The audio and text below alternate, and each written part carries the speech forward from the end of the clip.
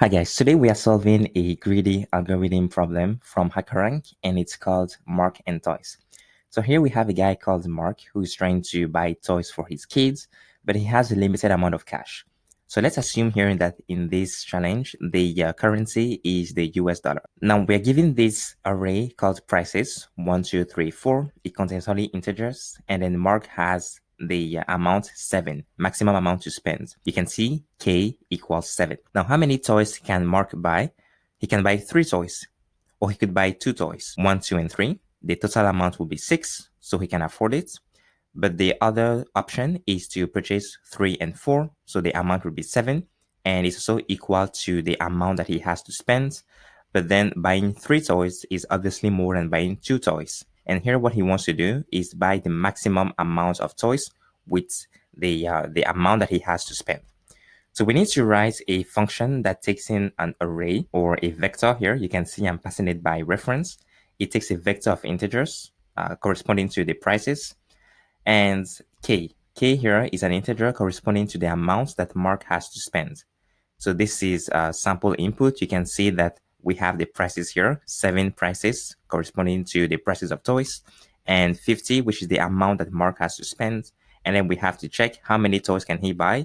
Well, the maximum amount that he can purchase with that amount is 4. In this case, the prices will be 1, 12, 5, and 10. Now we want to solve this problem in linear time. So I'm going to sort this array first using the sort function in C++. And then I'm going to pass in the beginning and the ends of the prices vector. So this returns iterators. You have seen me use that many times in my previous videos. And now that we've sorted this, I want to have 2 integers. The first one is going to be spent, corresponding to how much he has spent, and also num, corresponding to the number of toys that he can buy, the maximum number of toys that he can buy. Now I can loop through my prices vector for every price inside of my prices vector.